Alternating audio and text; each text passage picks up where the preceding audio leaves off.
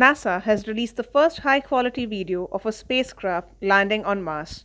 It gives me goosebumps every time I see it. Just amazing, said Dave Crewell, head of the entry and descent camera team. The Perseverance rover landed last Thursday near an ancient river delta in Jezero Crater to search for signs of ancient microscopic life. These videos and these images are the stuff of our dreams, said Al Chen, the entry, descent and landing lead at NASA Jet Propulsion Laboratory. These videos and these images are the stuff of our dreams. 6 off-the-shelf cameras were devoted to entry, descent and landing, looking up and down from different perspectives. The flight controllers were thrilled with the thousands of images beamed back. The Perseverance rover will spend the next 2 years exploring the dry river delta and drilling into rocks that may hold evidence of life 3 billion to 4 billion years ago. The core samples will be set aside for return to Earth in a decade. NASA added 25 cameras to the $3 billion mission, the most ever sent to Mars. The space agency's previous rover, the 2012 Curiosity, managed only jerky, grainy, stop-motion images,